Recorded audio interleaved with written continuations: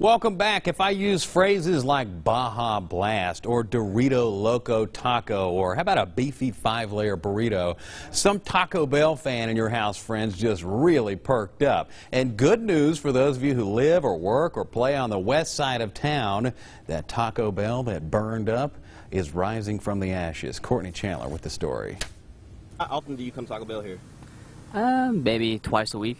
Quite often. Now that we have to come over here, probably once every couple of weeks.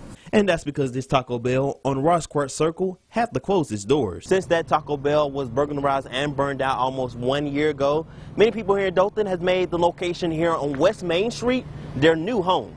But that location on Rosquart Circle will soon reopen, and many are glad they won't have to drive far to live Moss and think outside the bun.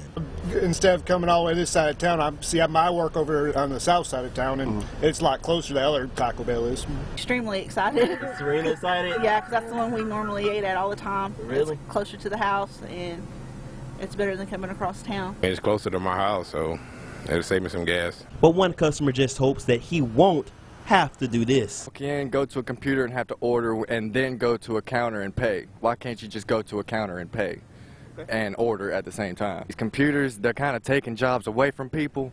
If you take the computers out, you'll get more jobs and more people will actually want to go there instead of seeing a computer and walking back out. Keeping it local in Dothan, Courtney Chandler, WDHN News 18.